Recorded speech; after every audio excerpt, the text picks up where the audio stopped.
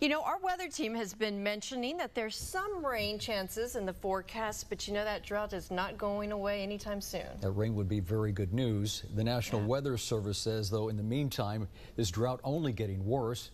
First Warn 5 meteorologist Cecilia Gutierrez explains it's getting as bad as it did 7 years ago.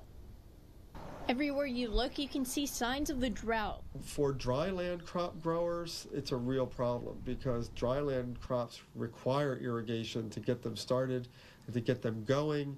Some of them do not need as much water during the full growing season, but to start them off, they do. Field after field, this is the norm. Take a look at the drought monitor. All of Starr County is in extreme drought. The rest of the valley is in the severe category.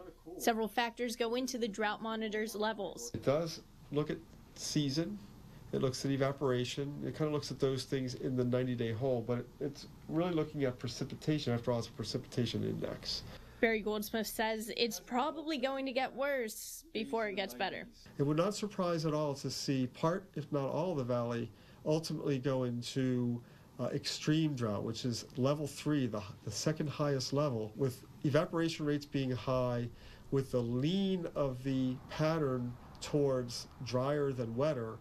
We're pretty confident that not only does the drought persist, but the level of drought will continue to worsen. The last time the valley saw dry conditions like this was in 2013. September 3rd, 2013.